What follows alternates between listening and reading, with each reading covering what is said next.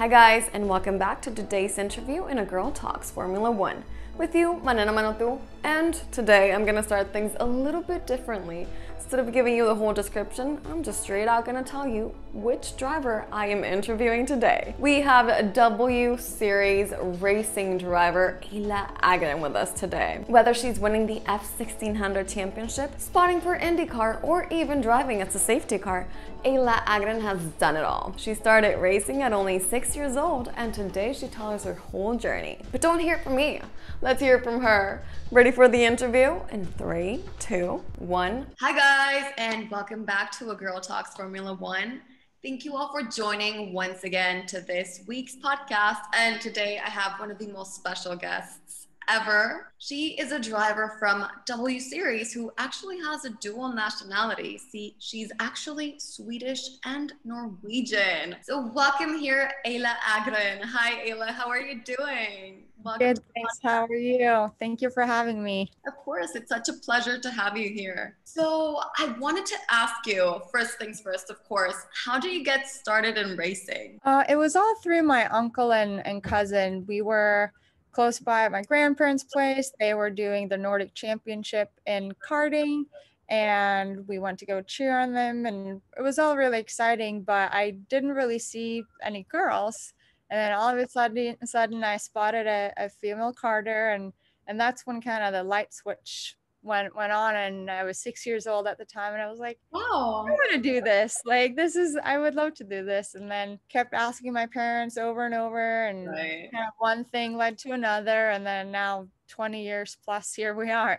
That is so exciting. But when did you actually start racing? Was it at 6 years old? Yeah, so I took my license that fall, and then in Norway, where I grew up, over the winters, we can't race because of all the snow and how cold it is. But then that spring, so the spring I was gonna turn 7 is the year I started. Oh, that's so nice. You started so young because it's so interesting. Girls normally tend to start a bit older because precisely about what you said.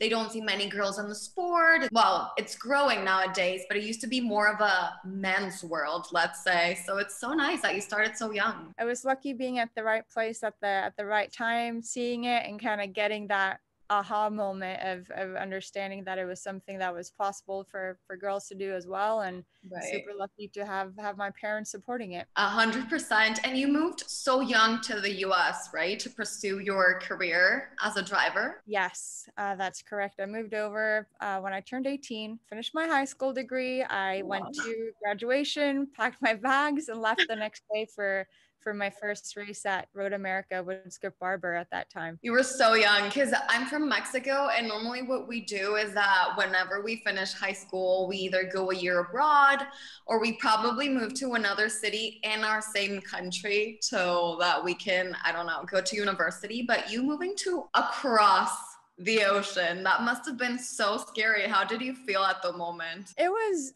all very exciting. I was obviously lucky. I had a really good port personnel around me and teammates, and like it became a family, racing family. And with that being said, it was always just positive and exciting. For sure, there's times you missed family, and I remember, especially because I moved so young, I had issues with rental cars and stuff like that while traveling. There was one day I was on my way from Florida to Monterey in California, where Laguna Seca is, and all these flight delays and cancellations, and my ride to the track, they had to leave. And I call my mom and I'm like, what do I do? And she's like, oh, it's the middle of the night here, like there's not much I can do, you just gotta figure it out. And I was lucky to see someone from the series at the airport, and it all worked out. But those are the moments when you realize how far away you are.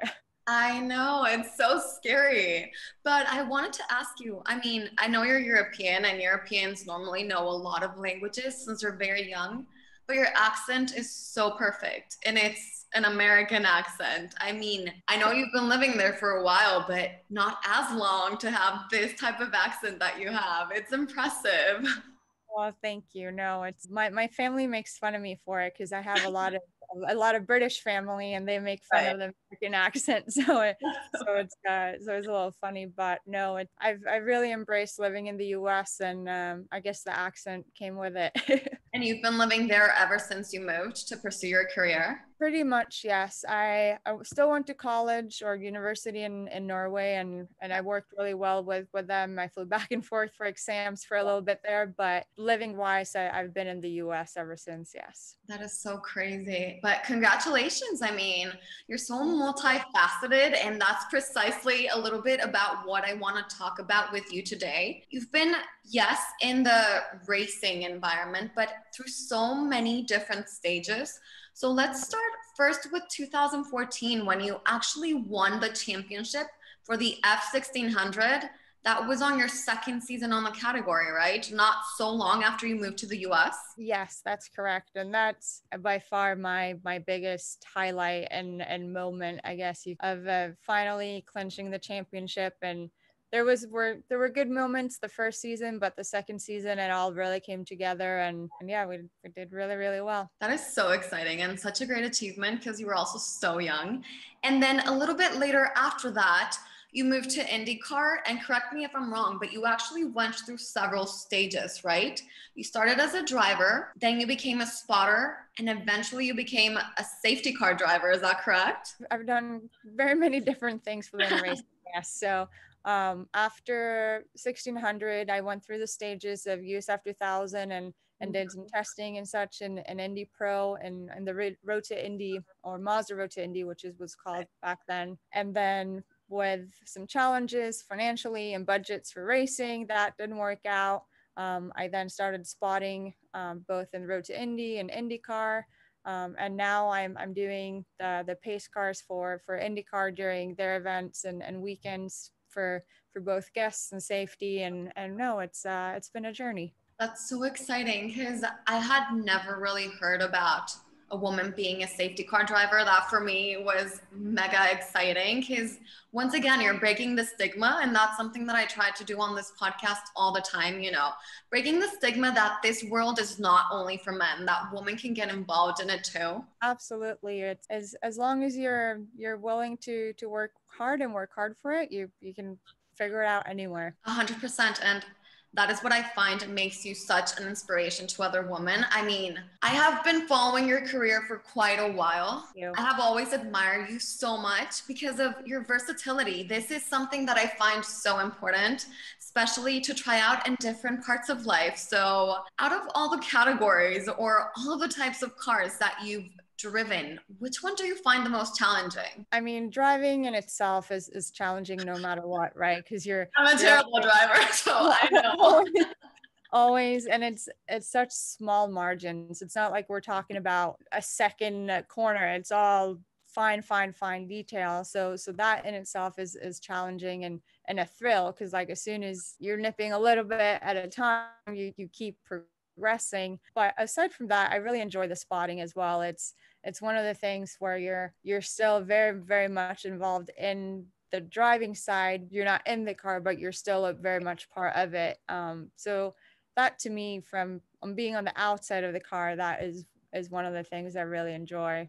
Of course. And I actually had a female guest that's also a spotter, but she's in NASCAR Mexico. And well, the interview was in Spanish. So she explained a little bit about what spotters do. Yep. If I'm honest with you, I didn't even know IndyCar had spotters. So if you can please explain to us, to the people listening, what a spotter does, because it is something very challenging, as you mentioned. It's quite specific, and a lot of it is the relationship you form with the driver. Yeah. The trust, and basically what we do is you're a second pair of eyes. You're a pair of eyes in the sky for the driver, and you're explaining anything from safety aspects of if there's been a wreck and if there's debris on track and that part of it, but more so you're a part of planning the race in a way where the drivers can't always see what's going on a couple of cars ahead of them or a couple of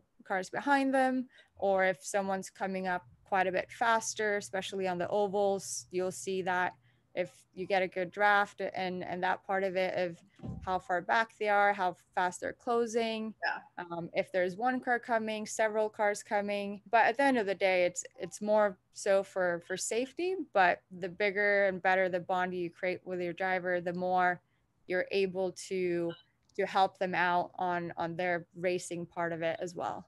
Yeah, because besides being like the eyes of the driver, in a way, you're like that little voice inside their head that they can't turn off. So Yep. it's so funny.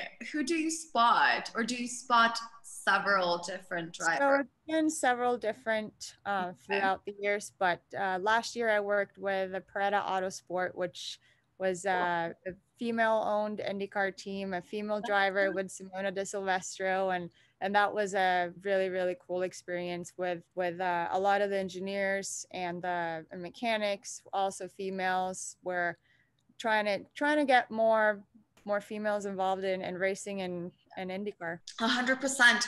And you actually said the keyword for me to move on to the next topic. I mean, as we already mentioned throughout the interview, women getting into motorsports, and then comes W Series, a category created especially for women.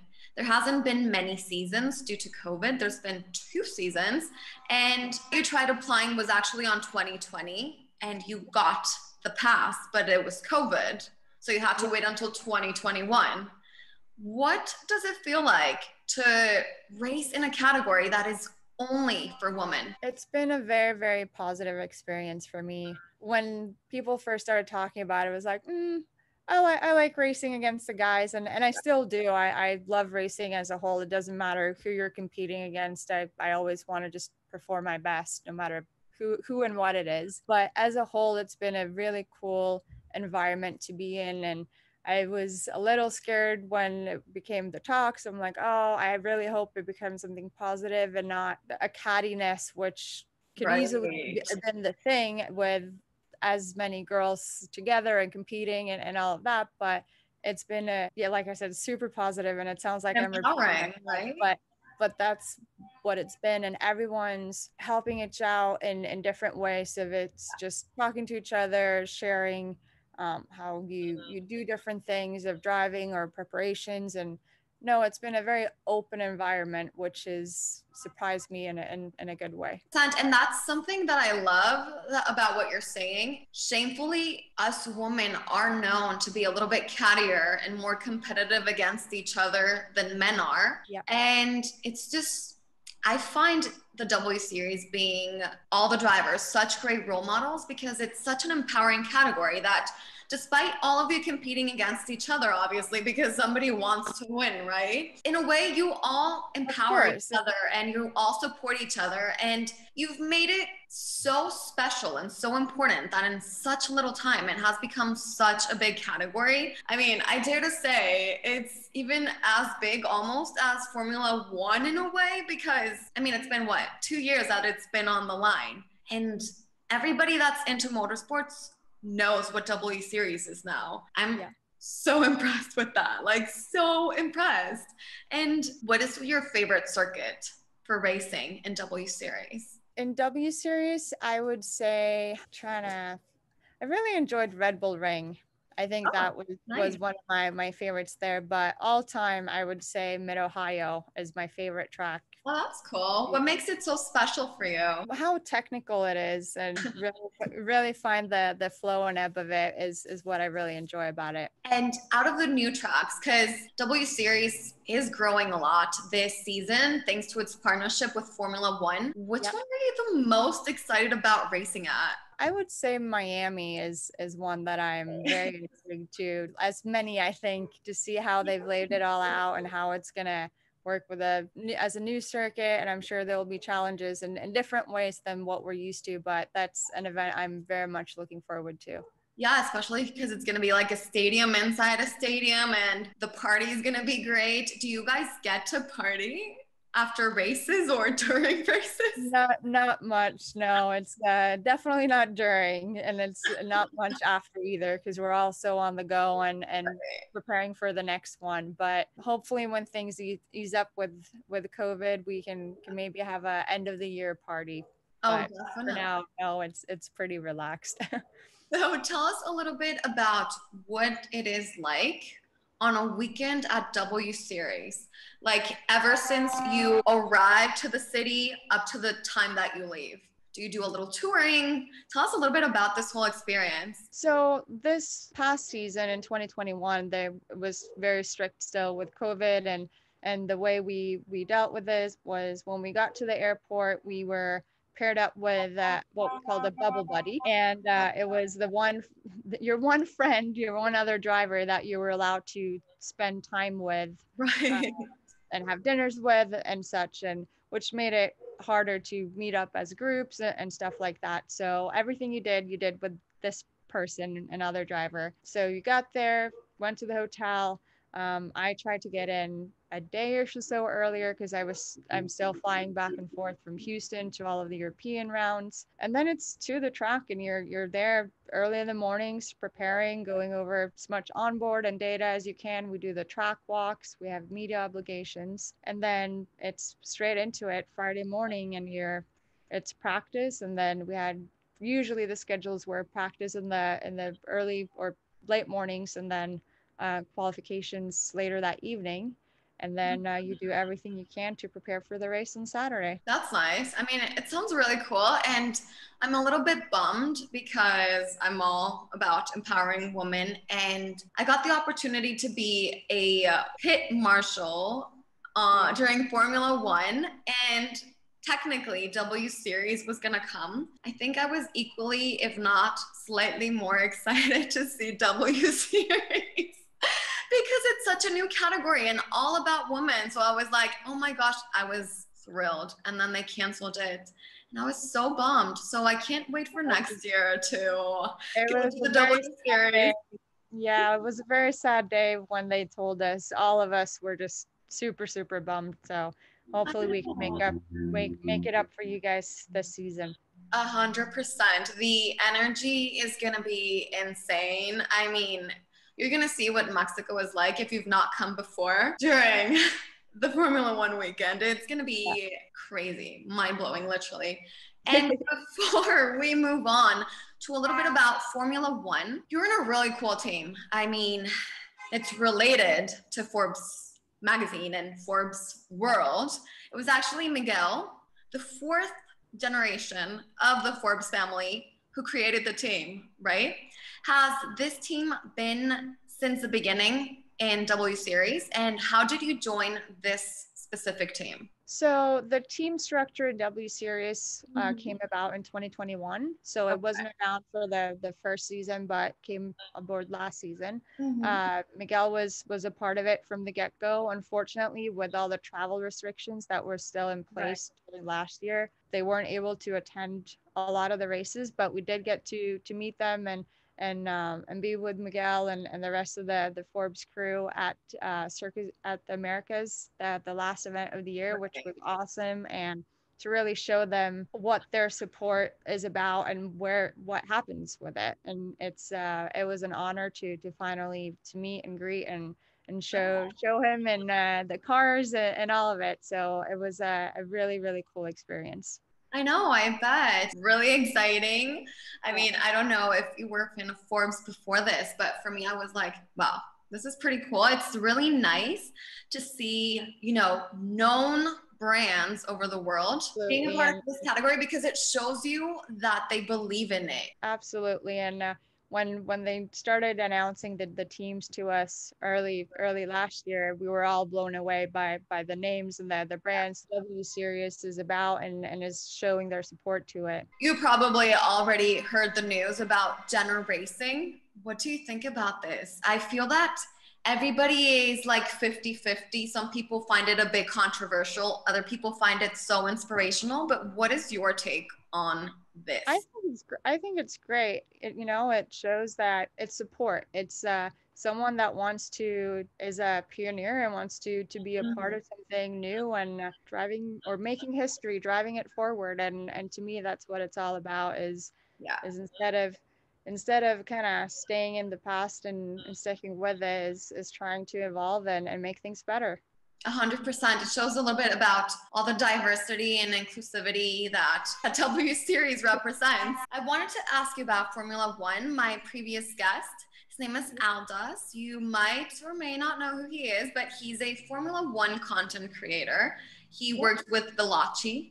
And he has a question for you. My question is, who do you think is the most underrated driver on the 2022 grid? 2022 grid. Underrated. It's hard because they're also really, really good and they're rated in their own ways. But I would say, I don't know if he's underrated, but he hasn't been on the radar in the same way as he was prior as Alonso, and just how diverse of a driver he is. And I think with how the team evolves, I think we're going to see them do very well this year. That is such a great response. Like, I'm honestly shocked. I wasn't expecting that. For me, one of the most underrated drivers, which is kind of now on the radar, has been Carlos Sainz. Yep. He was like, he's been my favorite driver, him and Max Verstappen, for quite a while, but I feel that nobody really turned to look at him until his first season with Ferrari, and the way he just performed was just mind-blowing. He just proved to the world what he's actually capable of. Absolutely, and I 100% agree with that. Do you think he has what it takes to become a world champion eventually? I do, and I think the fact that the way he has worked for so long, I think is really starting to pay off for him now, and I think that determination is what's going to get him there in the end, and I think the future is bright for him. Definitely, so much, especially because he's so persistent and dedicated. Before we leave, I have a few quick questions related to Formula One for you. The most controversial question: who did you think was going to win in 2021? Max or Lewis? Honestly. Yeah, I'm trying to because I was going back and forth on it. I would have thought that Lewis was going to win. Okay, nice. I like that. And now that the liveries are being revealed, I mean, it's only Alfa Romeo, the one that's missing, which will be revealed on Sunday. Which one has been your favorite one so far? I really like the McLaren look this year. I think they've really evolved, and I love the fact that they're really merging on all platforms, both F1, IndyCar, Formula. It's really showcasing the team as a whole, and I really like seeing that. 100%, I have to agree with you. I mean, if I have to pick a favorite, I think it's Aston Martin, because it is literally the design that I was expecting for last season, with the neon highlights. That for me was so incredible. But you're so right about McLaren. I feel it had such a strong aesthetic, kind of like Red Bull, you know? Red Bull has been basically the same since they joined Formula One. In McLaren, since they changed to the papaya orange, they had kind of remained the same. So seeing this little tweaks in their livery, kind of like a brighter orange, but like a lighter blue, I love the combination. I do too. We'll have to wait and see how fast McLaren is, because it looks really fast. And I wanted to ask you your top 3 predictions for constructors and your top 5 for drivers. Oh, wow. I know. That's hard. I mean, I'm going to go with Mercedes for sure. Mercedes, Alpine, and McLaren. That's so Red Bull. Bold. Put Red Bull in there as well. I'm going to say top 5. Exactly. Wait, what? I said a little bit, very not similar to yours. I said Red Bull, Ferrari, Mercedes. I don't know. Yep. We'll have to bet on it at the end of the season. You got the most correct. And what about your top 5 drivers? That's even tougher, to be honest. Yeah, it is. Max, Lewis, Sainz. Wow. George, and Alonso. That is mega bold, very different than mine, but that's the thing about this season. I mean, probably won't be as dramatic as 2021, but it'll definitely be equally exciting, because there's so many new regulations that any driver or any team can win this season. So we'll just have to wait to see what happens. And to close up our podcast, this will probably be a bit of a controversial question for you, so you can definitely not answer it if you don't want to. But this is something with what I close my podcast always, for me, every single person has to tell me what their take is on this. Okay. Do you feel that W Series was created to give women a category to be, separated from men, just like other sports? Yep. Or that it is a platform for women to eventually reach Formula One? Before I answer that question, I'm going to give a little bit of a background. When I first heard rumors about a series just for women, I was not the most supportive about it. And I was, because I like competing against men. I think it's one of the few sports that it's possible to do so with both genders, and didn't see the necessity of a segregated series. But the more I heard about it, the more they showcased the opportunities they wanted to provide. And I spoke with several people, and I even had a driver and a good friend of mine, Stefan Wilson, reached out to me, and he said, you know what, Ayla, if they created a series for really tall drivers, and Stefan is really tall, I wouldn't think twice about racing in it, because it's a massive opportunity, and go for it. It's something about his words really stuck. And it is with that, I'm saying that to me, I believe that it was created for opportunities and a future platform for something more, not just something that's there to just be there. Right. I love your question. And precisely, there's so many ex-Formula One drivers like David Coulthard, amongst others, that are so involved in the category. That's what kind of always gave me hope.